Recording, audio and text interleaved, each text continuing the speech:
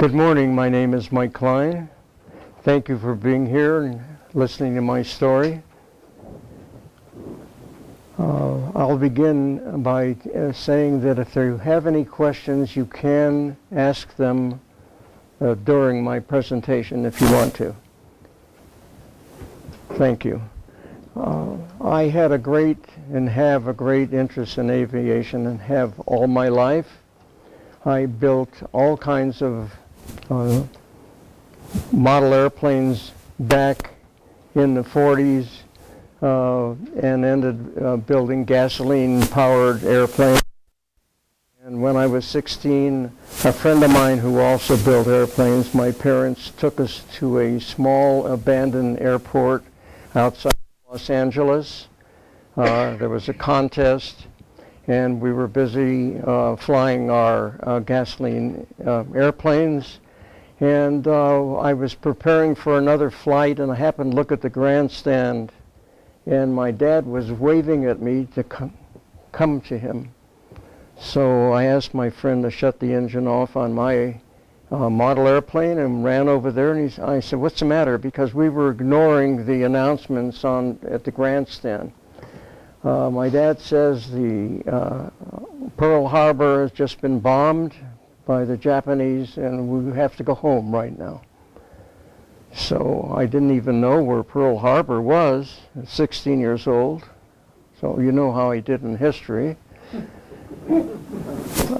We packed up and went home, and naturally the war came very quick. And when I was 17, I asked my parents permission to enlist in the Air Force. They thought about it for a while, and then they okayed it. So I graduated high school. We were sworn in on the major movie theater in downtown Los Angeles by some Air Force officers, and very close to the end of 1943, with a telegram to report to basic training. And I don't know if I mentioned it, I was brought up born and raised in Los Angeles. I was sent here to Buckley Field to take my basic training for 6 weeks, and we didn't like, most of us got KP. We didn't like the first sergeant there. He was pretty tough on us.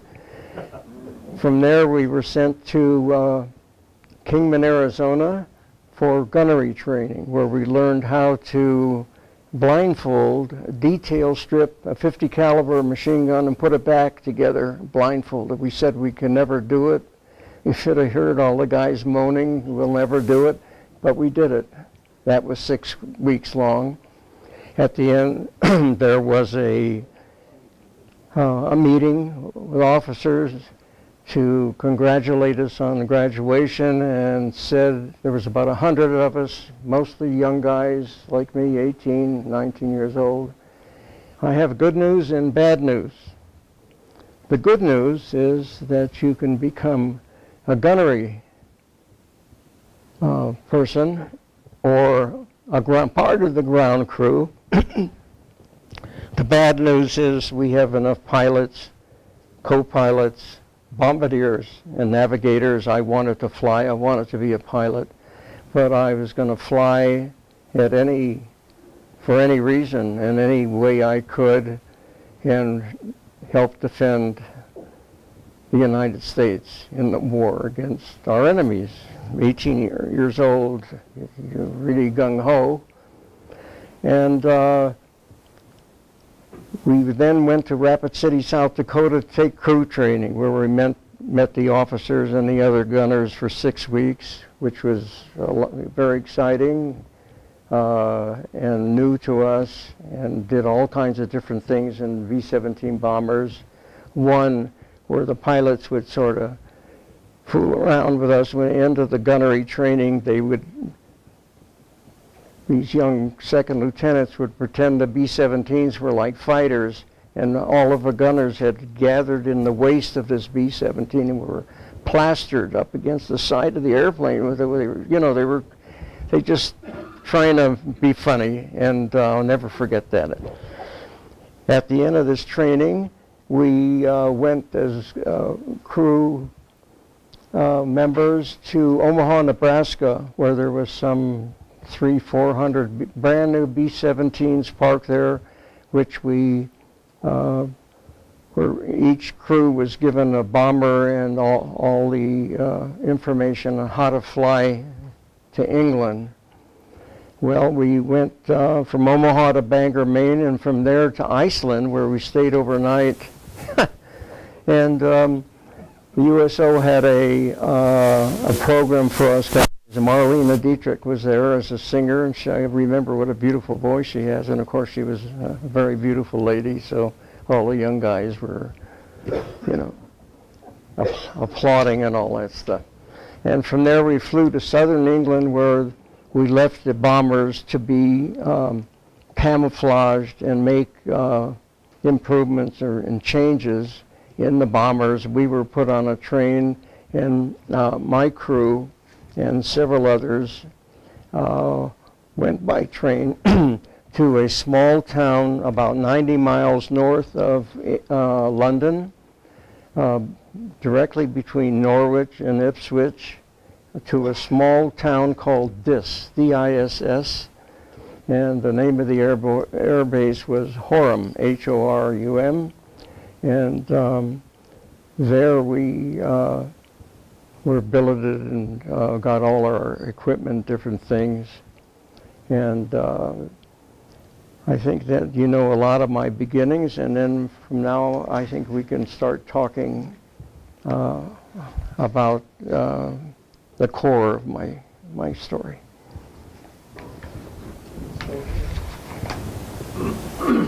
That's our shoulder insignia, 8th Air Force. I belong to the 95th Bomb Group. That's our insignia. And my squadron was the 334th Bombardment Squadron, made up of 18 airplanes, 18 B-17s. And we flew in the B-17H, which was a modernized B-17 and had the new chin turn installed, where it was run electronically by the bombardier or the navigator, and was very effective until the Luftwaffe found out that we could knock them down, and they sort of varied their frontal attacks, because that chin turn twin 50s are very deadly. There were other improvements.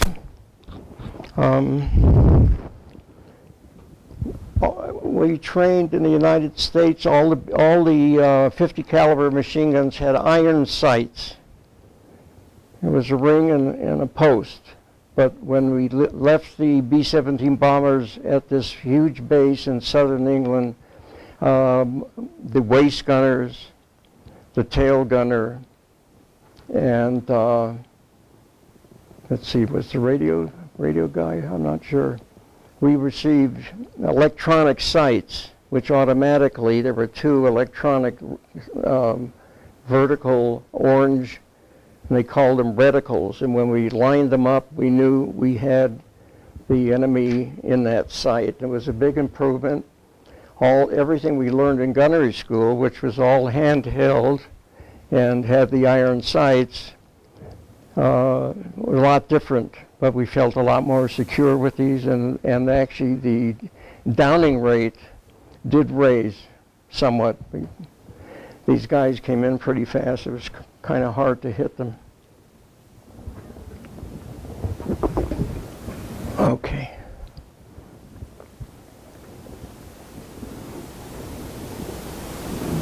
This is a brief when World War II began, our involvement after the bombing of Pearl Harbor, when the European War ended and the Asian War ended.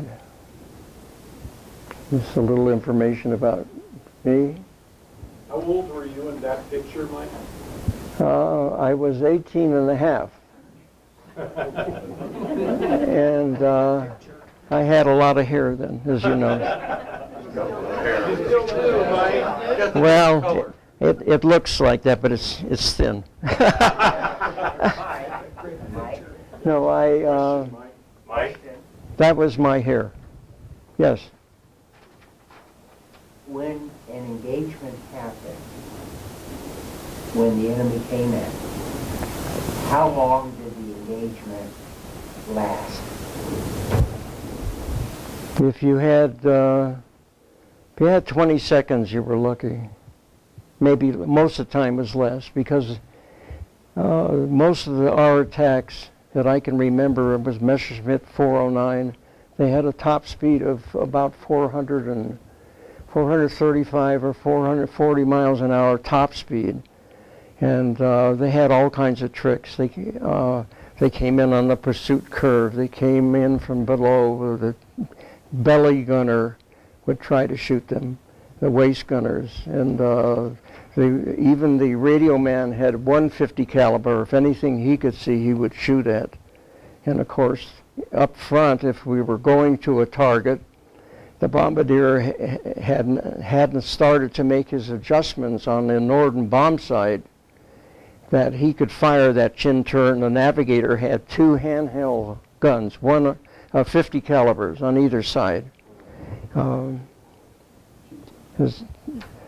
That 20 seconds was a gift, because most of the time everybody in the whole group was very cognizant of the attack. So if one gunner or somebody sighted fighters, then we were all on the alert, and if they started to make their attacks, we were given a lot of information, but the amount of time was next to nothing. Couple of seconds, 5 seconds? Yes, that's average, and you just lined them up and let them have it, and if you were lucky, you could hit them. But I never shot down a fighter in tail position. They stayed away from the tail. The old-fashioned attack from behind the pursuit curve. The tail gunner and the engineer on top with the top turret was very effective. So they had other, they knew that that we were very accurate. The top turret was a electronically controlled turret, and my two guns were handheld, but I didn't have too big, a radius, or I couldn't do this or like that. It was just limited. We used some pictures. Yeah, there's some better Okay. videos about this. All right. That we can speak to about that. Here's the B-17, like we ferried over from Omaha, was uncamouflaged. It had the new chin turret on it, and when we left Iceland, was all the way over ocean to southern England. Everybody made it. All brand new airplanes. They were really slick, and it was a good feeling to be in a brand new airplane like that. Like a new car, sort of. I mean, that's not a good description, but if you had a good piece of equipment, it just is a good feeling. Okay. Well, this good-looking fella in the corner with all the hair, that's me. Guy next to me, that's Tony. He was a waist gunner. That's Stan. He was another waist gunner.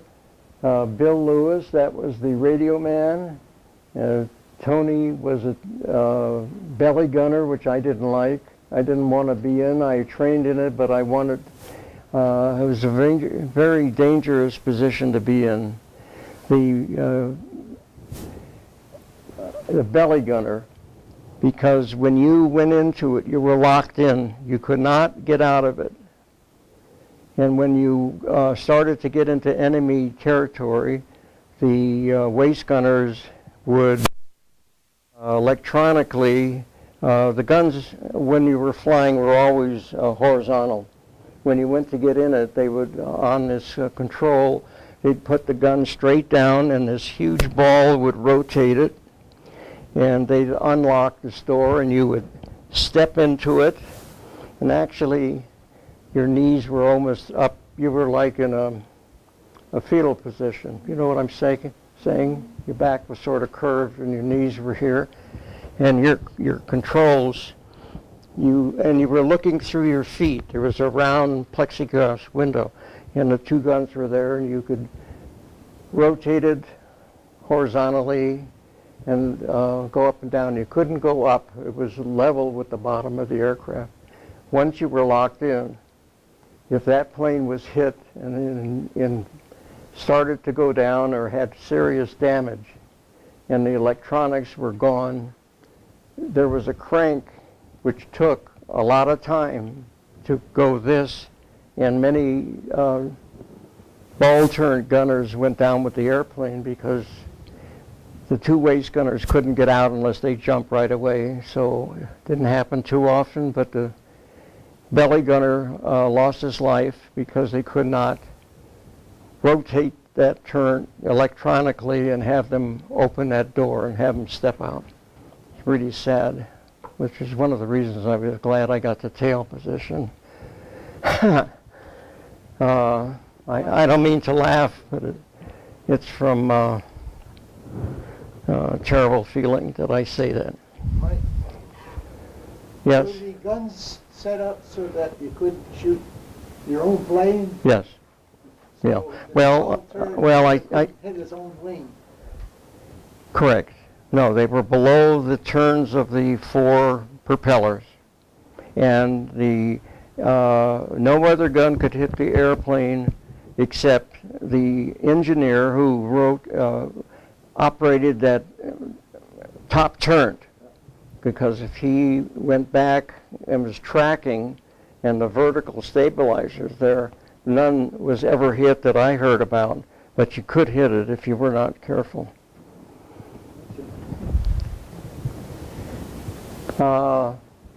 This is our bombardier. It's our navigator, co-pilot, and captain, Captain Rosensweig. They were all good guys. He was a great guy. He was super. So typical crew was 10? Typical crew was 10 to begin with, but after about 6-7 months, when the when the P-51 came, right after we started to go in combat, pretty quick afterwards, in my estimation, they saved the 8th Air Force, because up to that point, the Thunderbolt P-47, and if you remember that aircraft, a very powerful, wonderful aircraft, but could only go at certain bombing targets so far, and they had to turn around and go back, and then the Luftwaffe within 10 minutes was after us. They knew when they turned back. When the P-51 came, they saved the 8th Air Force. They could go to the farthest target with the Polish border, like Mersburg, which was a ball-bearing complex that we were desperate to obliterate, because it was very important to the war effort. And they could go all the way with us and come back, and even fly all the way to England with us. But most of them were based in France, because they started moving the bases forward as the Allies advanced. And a great crew, all good guys, and I had the best sense of humor. I'm not kidding you. I mean, they all were good guys, but I always had a joke, and I always liked to tell jokes to keep whatever something crazy came in mind, I always pop off. I always get a laugh out of them. So anyway. Did you guys stay together all the way through? Yes. Yeah. Okay, this is Hotel Hilton for the gunners. The 334th Squadron had tents. Not all of the squadrons had. They shared Quonset huts with other squadrons. We were lucky we had tents because it was good air conditioning. We had a little potbelly stove, which was across the street. There was a barbed wire fenced enclosure that had the coal and what was that other fuel? Probably Pete. Pete. No, it was, it looked like coal, but it was kind of, Crumbling. no, because it's bumpy. And anyway, we had both kinds.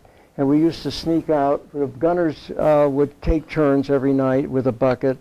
And at the back, one of the smart engineers had cut the chain link fence, and we would go in and fill the bucket up. One night, it was my turn, and I was filling the bucket. All of a sudden, a light comes on in my face, and somebody says, "What are you doing there, Sergeant?" I said, "We're cold, sir. I'm getting cold because we ran out, and it's cold." It was frosty, like everything like this, but more snow. And he says, "Okay, fill up that bucket and don't ever let me see you here again." But we kept doing it. And he never bothered us. He knew he was a pilot in another squadron. He knew they could, nobody questioned them. They get what they want. That's why he yelled at me. He had a bucket in his hand. So, I could see, I knew who he was. Every time I passed him, hi, walked to the mess hall, and he would laugh. I was just playing jokes. So anyway, that was it. This was all field, pasture land, and sort of hilly. One day on a day off, we were, all of us had dressed and were going to the mess hall for breakfast, and we heard what sounded like a motorcycle. And it just sounded louder, and we looked at each other, and one of the, I don't know who, whether it was Tony or Stan, went outside, and he said, "Hey, come on."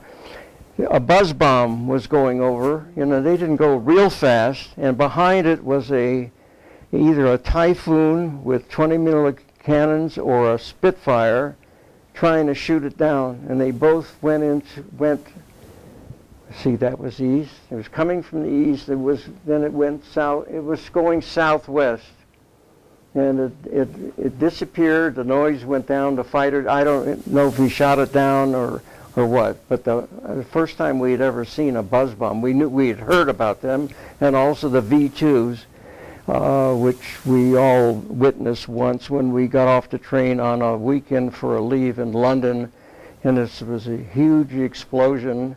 And when we looked into the horizon we couldn't guess, 3 or 4 miles away, we saw this huge smoke cloud. And it was a V2, and it had devastated a neighborhood, knocking down homes and apartments and stuff like that. So it wasn't a good feeling. It was scary, and we all started to walk towards there. And of course, the police were out, and we wanted to help or do something. He said, "No, no one's allowed. We have the emergency crews going." And many people were killed in that explosion, that one V2 bomb. What part of England were you in? Say? Whereabouts in England were you? I couldn't hear. What part of England were you in at the time? When the bomb went off? Yeah, where this was? Oh, this was our base, the Horham Air Base in the little town of Diss. How far would it have been from London, sir? Oh, about 90 miles northeast, and by train during the wartime we would about a 2-hour train ride, and all going into London. A lot of times, someone would shout, "Hey, look out the port side," and we'd see mangled aircraft. Sometimes a Spitfire, sometimes a Messerschmitt 210s, the light bombers that were shot down. So that was in the not near any large cities, but in the open fields where it was easy to see. And a train at that time were sort of old-fashioned and didn't go very, if it went 25 miles an hour or something like that, or slow, where we could see it. And the Air Force guys were always, would look to see what was shot down. And anyway, you don't have to go back. We were used to sleeping in a tent, as long as we could keep warm at night. And all our belongings were, each guy had like a rack that all our clothes and things hung, and had a locker for personal belongings. And so there were 6 of us in there, and it was you know, it looked small. It wasn't huge, but it was enough room. You know, we weren't sort of like bumping into each other. Okay. What sort of food did they feed you in that mess hall? You know, the food was pretty good. They always, you know, we always were ribbed when we met, you know, like on a train from other bases, not so much Air Force, but Army, or rather, and they'd always be saying, well, the Air Force always gets better food. It was pretty good. And of course, 18, 19, 20s, you know, you'd eat anything didn't eat you first. You know, we were growing. We were growing, and the food, you know, as I remember, it was pretty good. It was, you know, I couldn't complain. We always could get seconds, and like I say, you know, when you're that age, I remember my appetite was incredible. Although I never could show the results of eating so much food. I would burn it off. I ran varsity track and B football. I made my letter in each, and so my father had this kind of build, you know, so I didn't have to worry about what I ate. So now I look back, that is funny, but it's true. Okay. Okay. This is a picture of the tail end of the B-17. That's the guy with the hair, and that's a flight suit. And what it is, it's lamb wool inside the jacket and the pants. Even the boots were lined. Inside of that, I wore very lightweight coveralls that had buttons. And under that was a heated suit like BVDs. And there was a pair of pants and a top that you buttoned and everything, and then it was connected, it was with electric wires, and you had like boots sort of, that were soft, and that plugged into the pants, and you had mittens that plugged into your sleeves. So, and then when you positioned you like me, I had to crawl back from the waist position of the B-17. There was a small seat about this wide, about that long, that I sat on, and when you, before we really got to altitude and near enemy territory, the captain would let you know. I crawled back and sat down, and I plugged this suit into the side of the aircraft, and you could control the heat to some degree. You had to cool it down a little bit or heat it up. And I had a helmet which had earphones in it, and my oxygen mask. So I was pretty buttoned. We all were buttoned up. You know, we didn't have a lot of physical movement. We could walk or crawl, but you couldn't get out and run the 440 in this outfit. We had boots that went over those heated stockings kind of things. Just to tell you now, in case the question comes up, how did the tail gunner get out of? You have a question? Yes, sir. You wear a leather flying helmet. There was also a steel pot with sort of ear flaps. Yes. Which one, or did you wear both? There was just one. What did you say about the steel? That there was a steel helmet. No. A little like the infantry. No. It had ear flaps. No. No, it was just it matched the material of this, Right. And it had the flaps, and you could hook it if you wanted to. Right. In the gunner's position to my left, and on the starboard side of the aircraft, was a square door big enough to accommodate a gunner to get out. And it didn't open regularly this way as the airplane's going this way. It opened this way into the airstream. And on the outside that B-17H had midway in the height had a little scoop. So when you unhooked it and it moved out, the wind hit that scoop or went like this and it flew away. And you, by that time you had unhooked yourself. And we had, I forgot to tell you, on top of all of this stuff, we had a parachute harness. I had a chest parachute, and it was sitting right here, and you'd lift it up, and it had two hooks, and you would snap it on, and you would dive out, hopefully didn't hit any, hit your foot or something, and it had, you had to count, I don't know, I forgot, 10, 12, something to clear the aircraft. You were really clear anyway, because most the movies that I had seen and the practices that we went through on the ground, when you went out and the airstream got you, you went out head first, so you kind of, going out in a tail position was pretty good because you could get clear of the aircraft. Anyway, that you were warm. You didn't have to worry about it.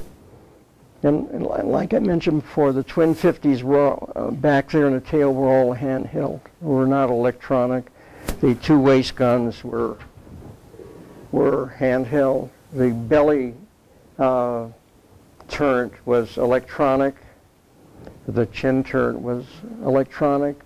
The top turret, the engineer, that was electronic. And then the handheld waist gunners and the radio man had one, was a token. I don't remember ever hearing of a radio man shooting down, and he had to stand.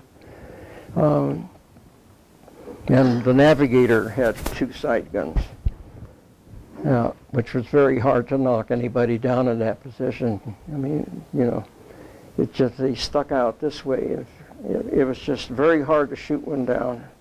But the plane was loaded, though, for bear. It really was armed very well, I have to say.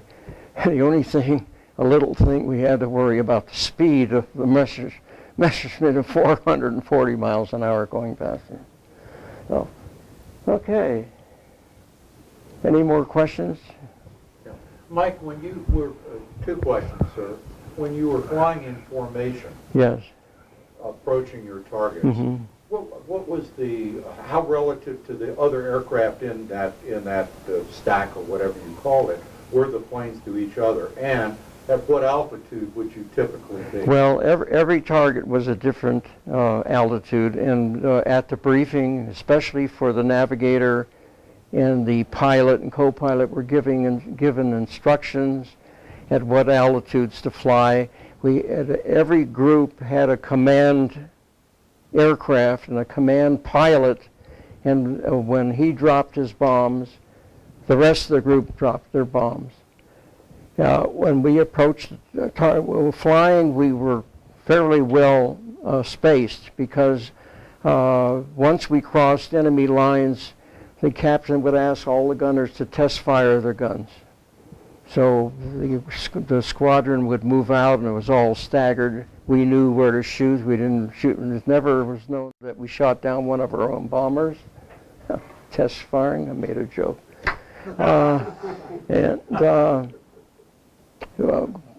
Getting close to the bombing target before the initial point, that we didn't ever go straight into a target. We always had a certain way to go, and then it was the initial point where we would turn in to the target. And at that point, it came in, everybody adjusted, so the bomb patterns were pretty good based on what the command pilot and the lead B-17 said. And you had a second question?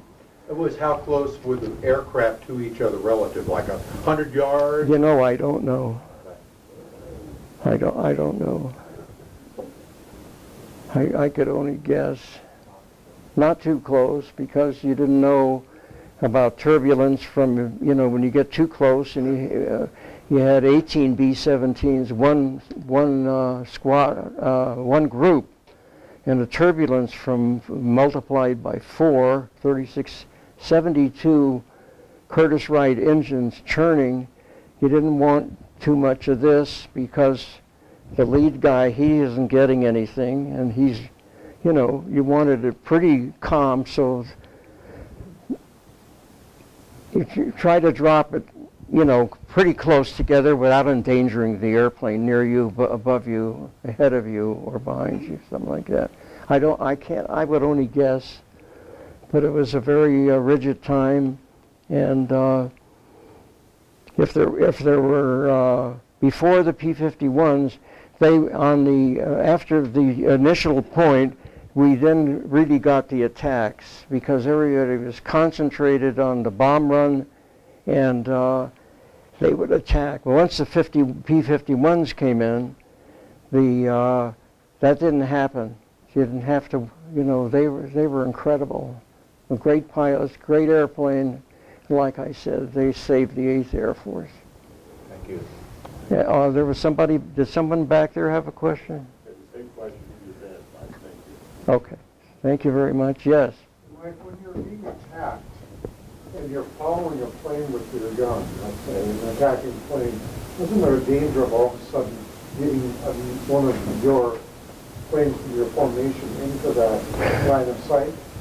We always were aware of planes behind us, and they weren't ever directly behind us because everybody was staggered.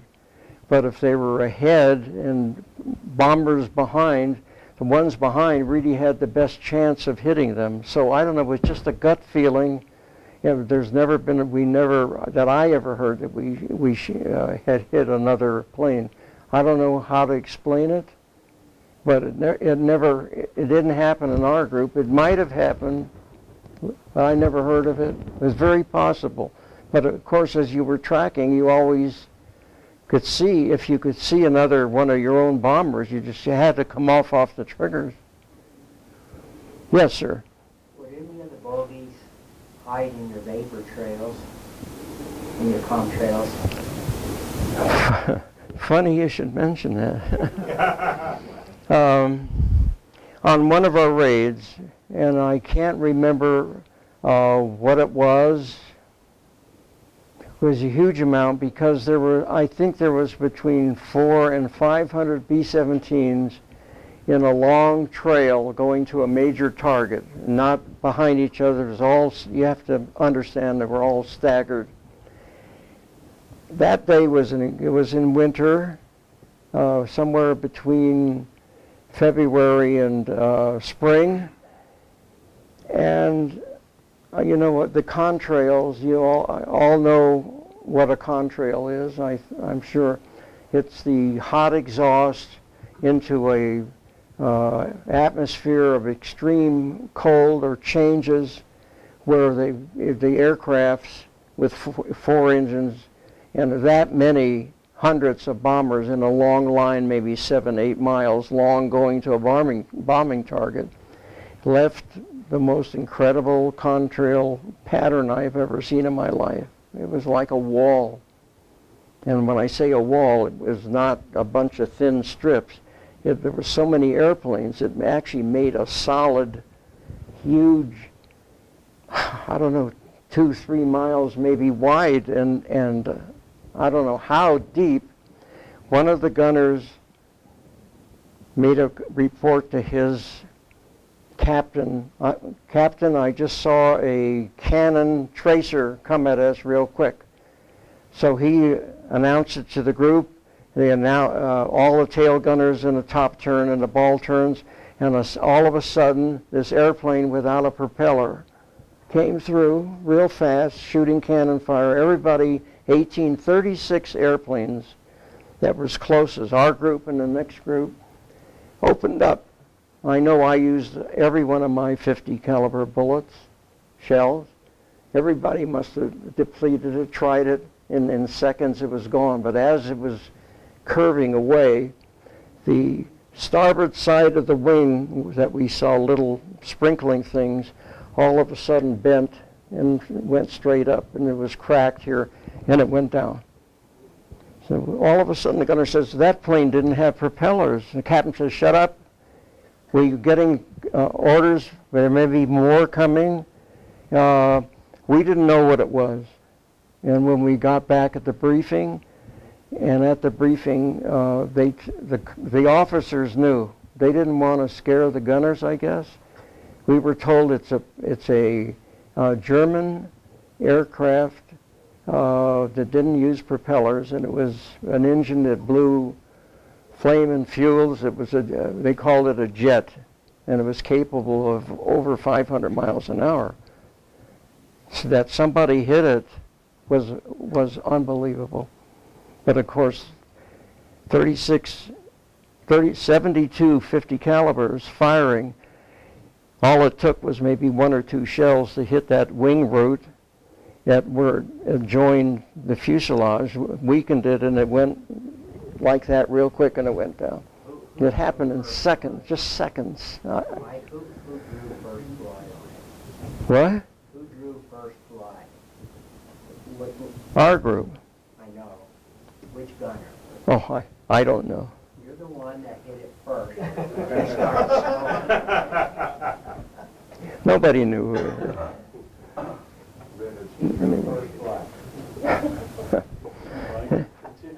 Okay. All right.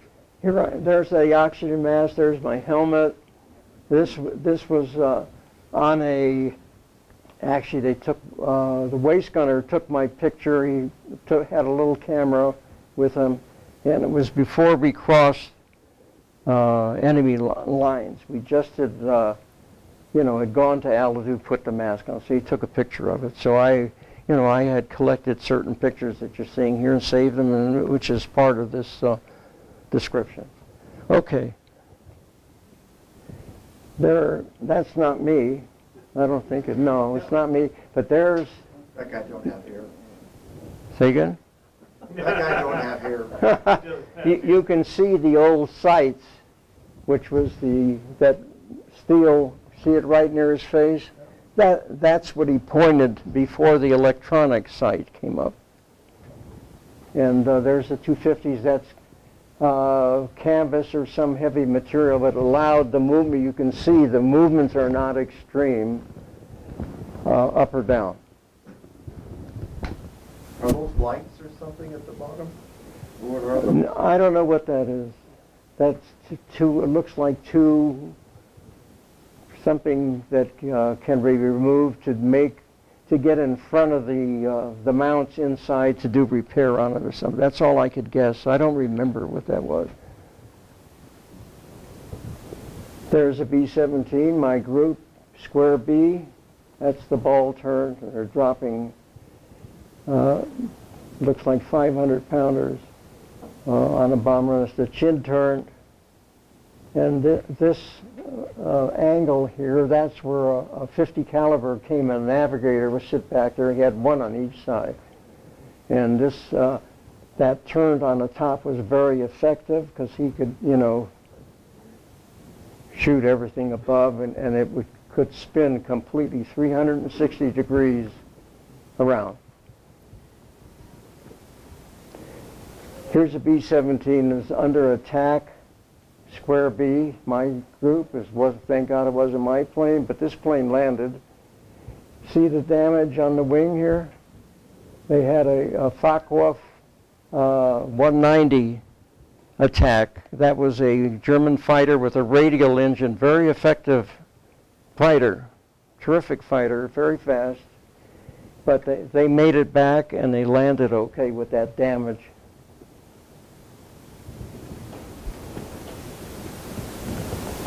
There's a clear picture of it. They didn't really like it too clear because we could be seen real easy, especially by anti-aircraft gun. It's making a bomb run, but I don't know what kind of bombs are. I don't think those are 250s. They look lighter. I don't know what that was, but it is my squadron, square B, and it's a good picture of it. How many 500-pounders could you carry? I'm sorry, I didn't hear it. How many 500-pound bombs could you carry?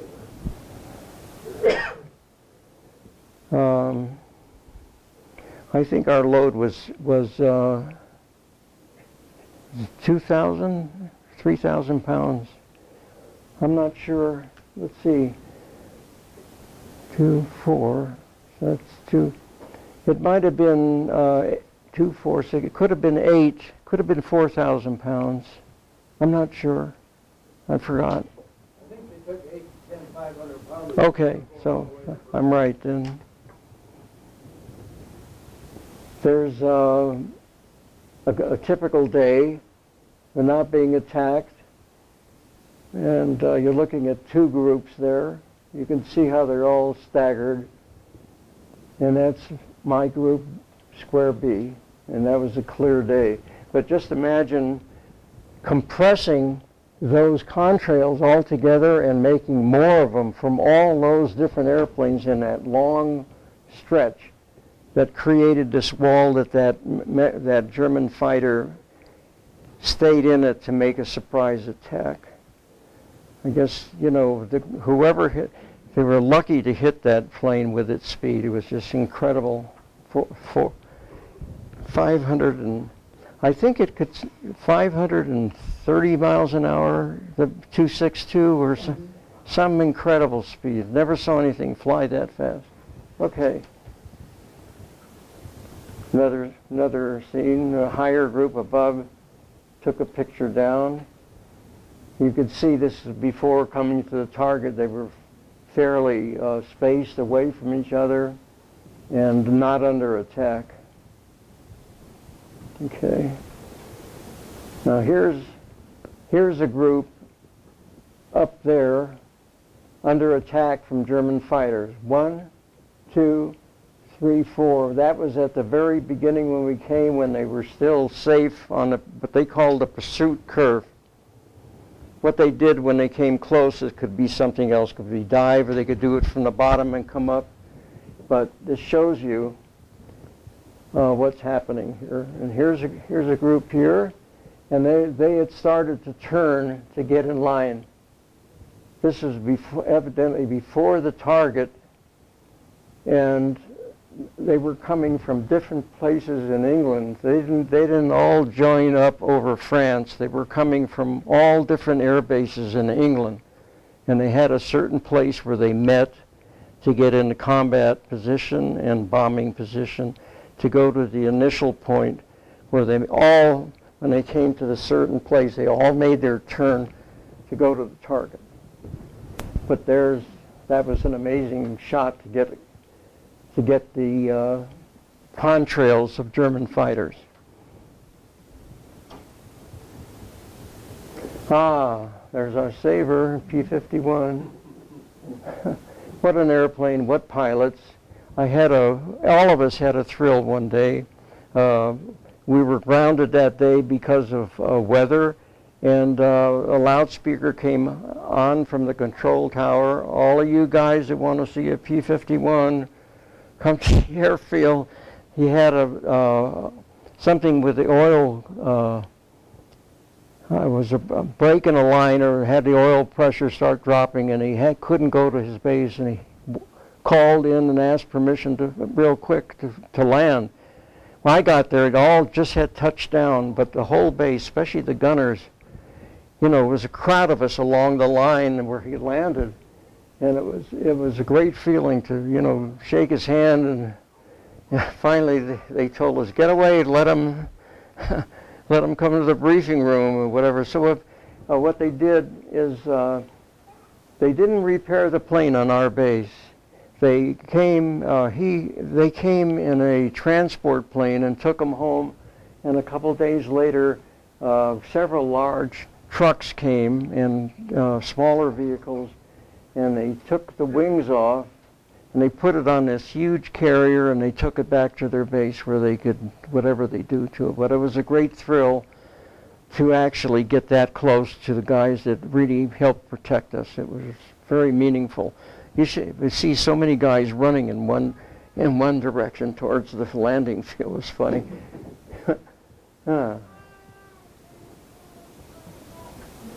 There I am. Got a .45 pistol strapped to my waist there. I didn't drink because I had a stomach condition, but they offered scotch and bourbon and beer to any of the flyers that wanted, and they had people from the entertainment industry. I forgot when you go to their dances, but they had these tables laid out with donuts and all kinds of snacks and soft drinks and coffee and all that stuff. But I couldn't drink. But most of the guys would, take a swig of it. And there's that light coveralls that I wore. I had taken off my that wool outfit and taken off the heated suit, and that's how it was ready before we went to briefing. For about half of the time that I was there, at the early part, when we landed, four of the gunners that rotated of this airplane, which happened to be ours, we would refuel the airplanes. Towards halfway through, then they started to refueling airplanes. We didn't have to do it. In the morning, before takeoff, four of the gunners would, two gunners to an engine, would prime that engine. We'd turn those props 2 or 3 times and prime each one. With like an old car where you had to choke it to get gasoline there. We'd all stand back, clear, and the engine would, fire, and this burst of smoke would come out. And then we, could get, and when we were returning, we had almost everything on, so it was kind of cumbersome to do. We had to do it. So. But that changed too. About halfway through, then some of the ground crew, they had changed what they were doing. And the reason we started doing all that is that all they had at the beginning when we went over just armor gunners who immediately went to each gun station to check how much ammunition it needed, to check the gun, cleaned them, and got them. It was ready to go. When they finished that day, it could have gone back out, but it was ready for the next morning or the next day, whatever missions they had planned for us. And anyway, I looked happy. Back to get back there. Yes, sir. How many ground crew did you have for each aircraft? There was usually, just for the guns, we had about 3 guys that would check all the guns, make sure that they were clean, that it worked, and rearmed. But we also had guys that came out and checked all the controls, the engine, whatever they do, and I don't remember how many, but they brought them out. Sometimes they were waiting at the hard stand. They called it cement. Each bomber had a spot, and they did everything there, and it was ready to go. When we went out in the morning, all we had to do was prime it. It was fueled. It was ready to go. So they had some communication with the tower on how to taxi out. And I remember this long line waiting its turn to take off. By the way, the B-17 is a great airplane. Pilot, what kind of guy is, so he was so great. On the way over, he would let all the gunners that wanted to sit in the co-pilot's place. And coming back, the same thing anybody wanted, it was so easy. It was like driving a car practically. But of course, the pilot never left his position. You always make sure the gunner knew, did what he had to do. There wasn't any foolish turning yet. How nervous was the crew? Were you take the pucker meter all the way out to the target? We were scared. We were always scared. I have to understand the gunners were all young guys, and of course maybe they didn't take it as seriously. All the officers were older, more mature, so they didn't show their fear. But of course, when the bombing run started, everybody got very concerned, waiting for an attack. The flak, if it was really a primary target, the flak, which is the anti-aircraft guns. Some of these places had 500 guns. This Mersburg, they said they had over 1,000 anti-aircraft guns. It was very scary, and of course they're looking for fighters all the time. And when we got through and came back and there was no attack with fighters, we were a sigh of relief. And we really was happy when we crossed the enemy lines. Then you could take most of your uniform, all the heavy stuff off, and it was scary. We were young, it was scary. My crew we were very lucky. Our plane was hit a few times, very minor bits of flak might have hit it, put a little hold on it, not near an engine or a certain place that would hurt that airplane. Yeah. Going back was a great feeling. This is a B-17. It had been restored.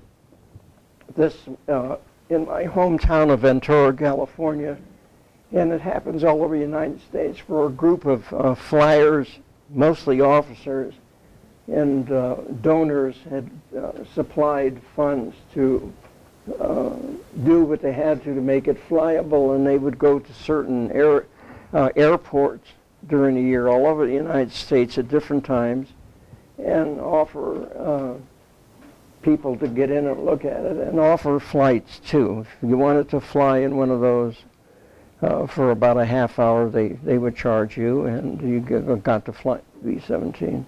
It's funny, when they always went to land where I lived, I was in the flight path of the runway, so I could always, and my neighbor across the street was a veteran Navy guy, and we both would run out or come from back, or we were doing guard, whatever the heck, because we knew the sound of these 4 Pratt & Whitney engines, and would see it come over. Always went over my house. It was just a great feeling. So. Why don't we finish up? Okay. That's the same field, and a P-51 restored, which was my favorite airplane. I got a chance to talk to the pilot and get over and look at it closely. It's a restored P-51. Great fighter airplane. Okay. I was privileged. I was picked amongst other World War II veterans. You might have heard of this. Rocky Mountain Honor Flight, where B-17 and I'll be okay, having a memory moment. World War II people were invited, once they passed the physical, to go to Washington, D.C., to stay 3 days, to see all the memorials.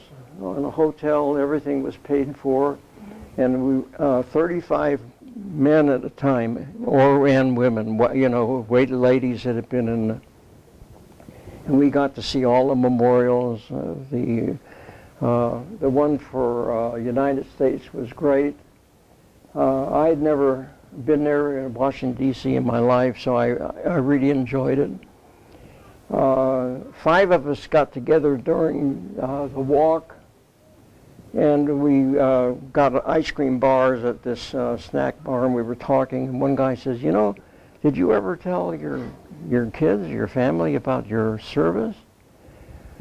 I said, no, I never thought to do it. I just didn't want to talk about it. It wasn't necessary. And every one of them in turn said, I've never told my family about it. Well, from that point on, and when these guys invited me here, they opened up a Pandora's box, because you can't shut me up now. There we are, with this group of veterans. 35 men and women came with us. There are many people in wheelchairs, so they had to have people to help them, get them off the buses, on the airplanes, off the airplanes. And they were made up of volunteers, younger people, some 2 or 3 nurses to help. It's funny, there was a young woman, I don't know her picture's in here. She wrote this about me.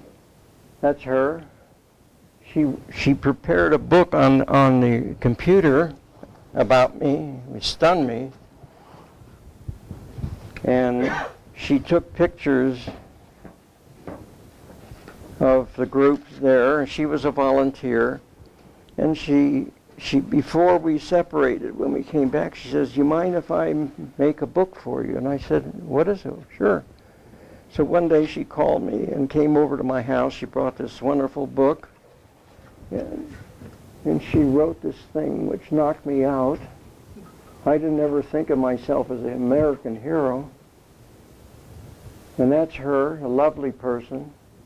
She was a helper.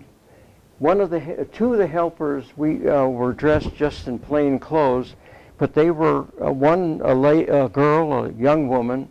She was a first lieutenant at Lowry, and the guy was a major at Lowry, and they helped. We thought all along they were helpers. And, hey, pass the ketchup or something like that. But they were wonderful. At every airport that we took off or landed, people saw this huge group of veterans, which they finally realized, and they would, walking through the airports, either going or coming, they would crowd around us and shake our hands and thank us for our service. It was a great feeling. They were crying, we were crying. It was a wonderful feeling. Where did the money come from? Donations. They have a group. This group is nationwide. They have a group that, as a matter of fact, one of our veterans, he invited his son to come along. His son worked for a big corporation. The son was a vice president, and he called the president, and he got approval for a big donation to this group, honor flight. And he announced it, and it had to be approved by the board. It's a very large corporation, I forget the name, which was really nice of him to do without being asked. So, anyway, that's my story. And I want to thank everybody. I have some friends, faces here that I know from where I live, and the rest of you look great, and I appreciate you taking the time to listen to me speak. Yeah. Thank you. Thank you. Thank you. Thank you.